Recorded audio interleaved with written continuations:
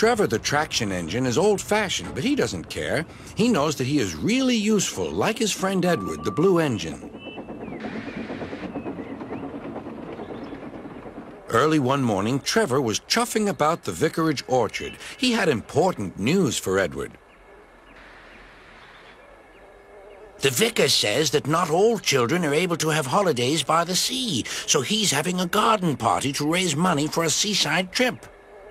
I'm going to be the star attraction, chatted Trevor, giving rides to all the visitors. The vicar is putting up posters all about it.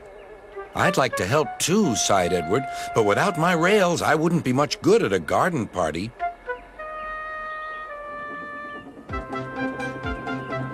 It was a beautiful day, but Edward was worried. I wish there was something I could do for the party, he said. I'd like to be helpful, like Trevor. Edward's driver laughed. You're helpful in your own way, and that's on the railway.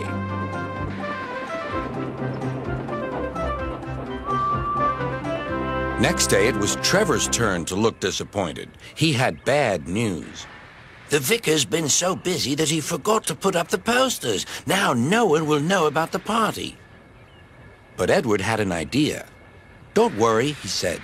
Everything is going to be all right. Then he explained to his driver. The vicar can paste his posters on my cab and coaches, so wherever I go, they'll go too. Well done, Edward, said his driver. I'm sure Sir Topham Hatt will agree. As indeed he did. Edward steamed happily through the stations collecting his passengers.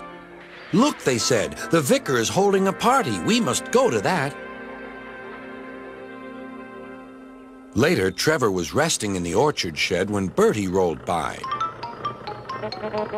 Hello, Trevor. Why are you dozing there like an old stick in the mud? I'm not dozing. I'm resting, replied Trevor. Then he told Bertie about the vicar's party. I'll be there too, boasted Bertie. I'm not sure people will want to ride on an old traction engine after traveling in a smart red bus like me. The party day arrived. It had rained heavily during the night, and the orchard ground was soaked. Rain and mud won't spoil my day, said Trevor. No, indeed, agreed his driver. We'll stay on the road, then we won't get bogged down.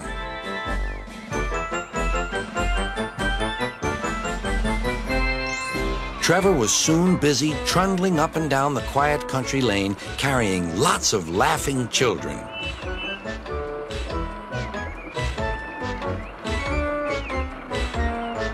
He was just turning a corner when he heard Bertie. Hello, old-timer. I'm taking everyone to the party. People have come from all over the island. Trevor gave Bertie a cheerful whistle and turned back toward the orchard.